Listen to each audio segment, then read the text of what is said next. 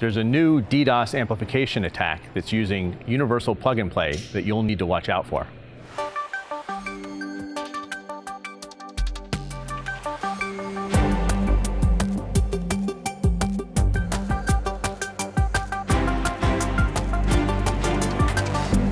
So Manny, I guess you're going to tell us about DDoS attacks using UPnP?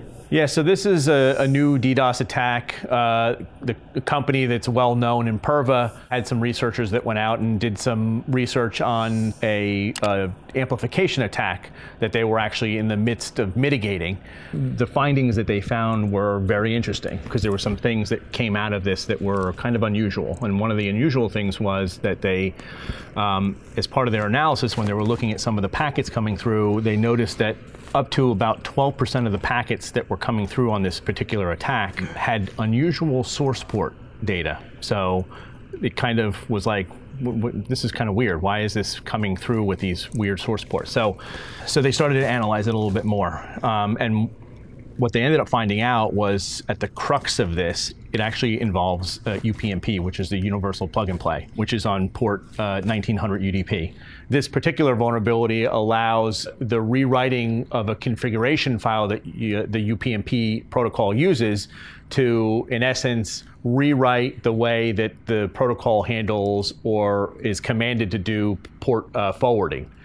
If you understand UPnP, normally UPnP, when you do a port forwarding, what you're doing is you're creating a rule that basically port forwards an external IP and port to an internal IP and port. Well, what they find out is that, in fact, you can actually write a rule that changes an external to an external, not the internal and vice versa. So they have an external. So what they ended up writing is they write a rule that basically takes in and says, hey, anything that you send to me via UDP port 53, port forward that off to a DNS server of my choosing, right, on port 53, port forward that over to that IP address. So what they end up doing is they have a host on the outside that basically sends in a DNS packet, right? A DNS packet. They send it out on port 1337. So it's basically taking a packet, it's bringing it in to the front end of this device. So they send the packet in on 1337, and the port forwarding rule is basically taking anything that comes in, right? And it's forwarding it over because of the rule. It basically forwards it out to this DNS server, from which it reflects and goes out to you. So you get the reflection from at that point. So basically you've got this packet that comes in, it's a DNS packet, but it's on port 1337, which you don't expect.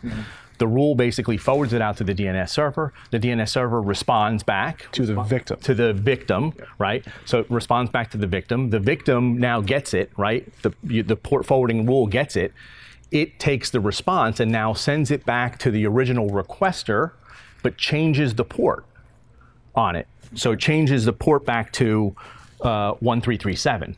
So you had it come in at 1337, but it changes it to, because it's an actual DNS request, it goes out 53, the response comes back in 53, but when it goes to forward it back to the original requester, right, it changes it back to 1337 and sends it back to you. It has the side effect of basically shielding the true source of the attack.